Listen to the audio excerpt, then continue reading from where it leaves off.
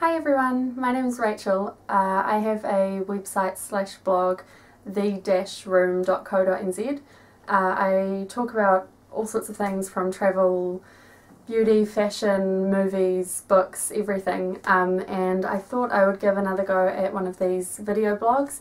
I don't do them very often. I've done a couple. I'm someone who hates watching myself, so I find them really hard to edit and put together. Especially because there's so many people out there on on YouTube doing an excellent job, and I just think I look a bit ridiculous, but they are fun, so I'm gonna do a couple more anyway, and hopefully they're not too awful to watch, but we'll see how it goes. Okay, first of all, I just want to say right up, I'm not a makeup expert. I wish I was.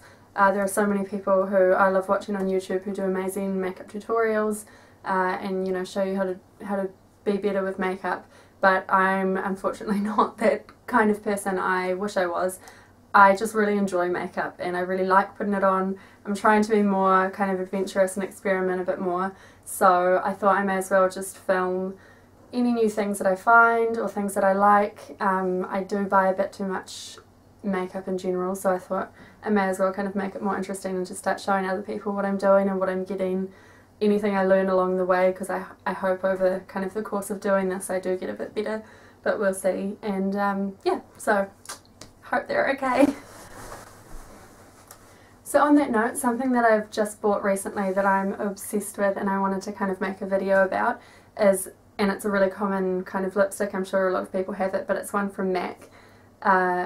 Everyone knows that they're an awesome brand and that they do really amazing colours. They have the biggest range, and here in London they have some really good M.A.C shops that I don't think we have at home, or I never came across at home, which is in New Zealand. So I got really excited when I went in the store, and this is actually a colour called Russian Red. I'll give you a look. So it's really bright. Well, I mean, it's kind of bright, but it's quite a dark, really cool red. It's like scarlet. It's actually a colour that my sister has. She's really good at experimenting with colours. She was really bright purples and oranges and reds, and this is one that I think if you're a bit nervous about trying different colours, it's a good one to go for, because it's just a really classic red as opposed to something, like orange or highlighter pink that's really full on. So I thought I would give it a go. So today I'm just going to do some basic makeup, really simple, that kind of lets the red lip speak for itself. So here we go. Okay, so to start for this look, I think it's important to have a really solid base kind of foundation and concealer I'm going to use, because when you have red lipstick on, if you have pimples or if you have flushed cheeks or any kind of red tones in your skin, I think the red lipstick really brings it out. So I want to just kind of get a really solid base so that doesn't happen. So to start off with, I'm just going to use a basic concealer that I use just for my show you there. It's just a really basic from No. 7 concealer for under my eyes.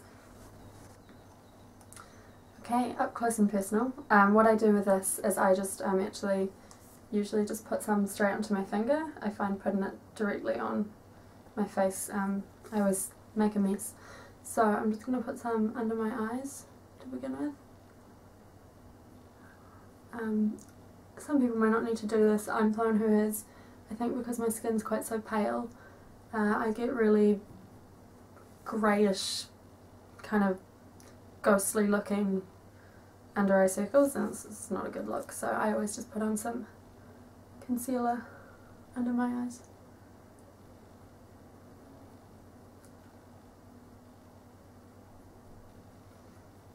To begin with, and if you have any particularly bad kind of spots on your skin, or which I get far too many of, I would just dab a bit on there as well before doing the overall foundation.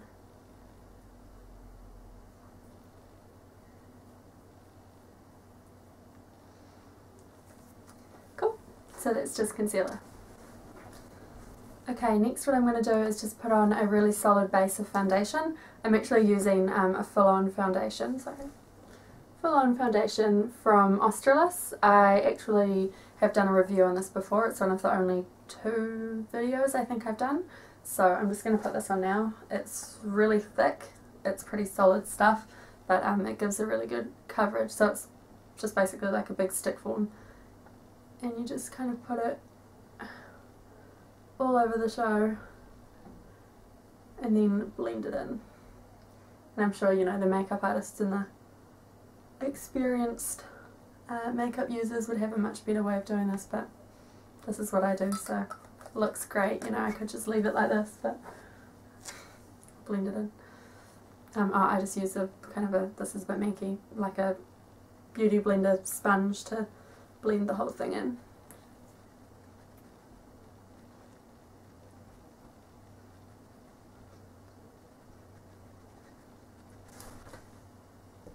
So as you can see, that's just made my skin look kind of a lot smoother and taken away any of the red little bits that I always seem to have on my face.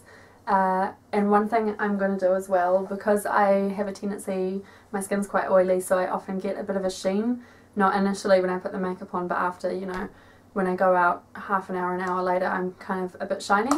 So I just use, it's from Sally Hansen, it's just like a compact powder that I use with a brush. I just put it on to, it kind of mattifies everything, stops me looking like a China doll or something. So I'm just going to put this on now too.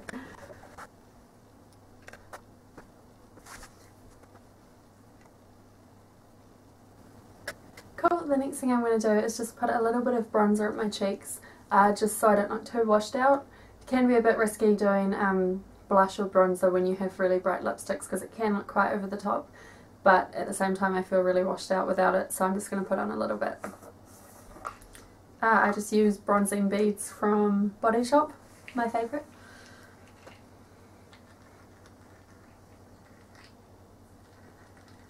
Oh, sorry, I'll show you this. So I just have bronzing beads in there, and I just kind of get quite a big brush, kind of coat the brush.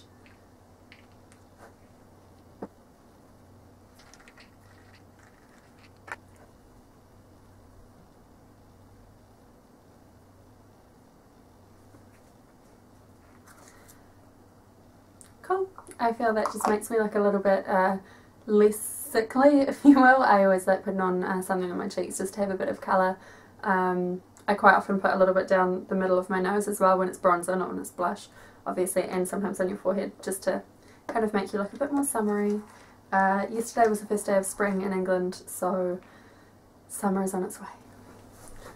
I'm not going to do too much eye makeup for this look because, like I said at the beginning, I want the red lip to kind of just be able to speak for itself.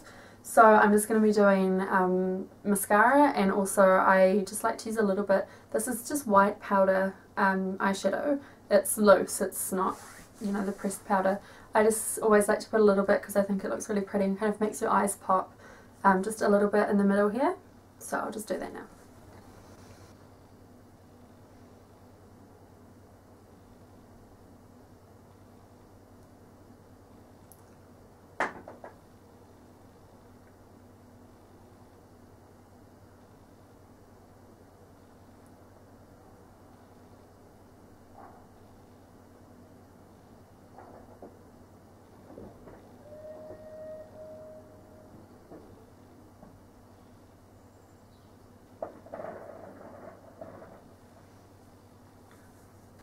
I actually just put on my mascara before I did the voiceover or talky bit saying I'm putting on mascara now, so as you can tell I'm not a professional at doing the YouTube videos, but you know, whatever. So I've just put on the mascara. I'll show you me putting it on now.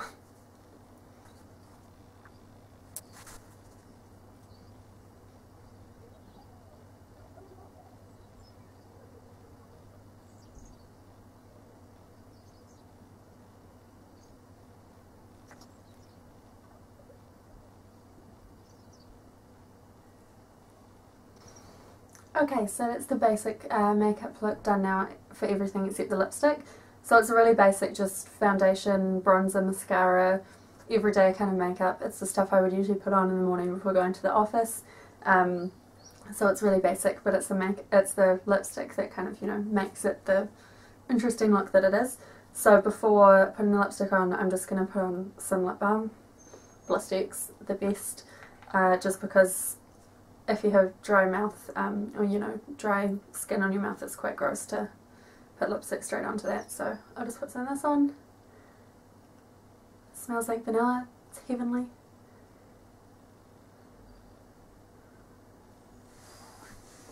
Okay, so we're ready to put the lipstick on now. Some people, I mean I do as well sometimes, put on lip liner before lipstick, but this time I'm just gonna put it on by itself, so wish me luck.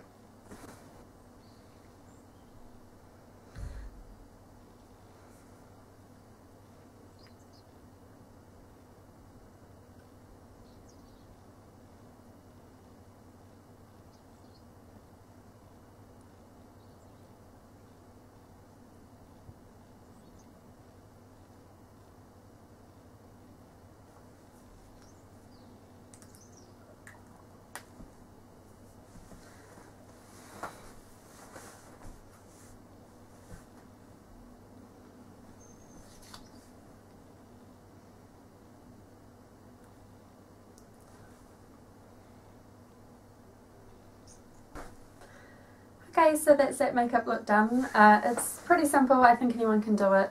Everyone probably has all the basics, you know, the concealer, foundation, mascara, red lipstick. There's a lot of different kinds out there.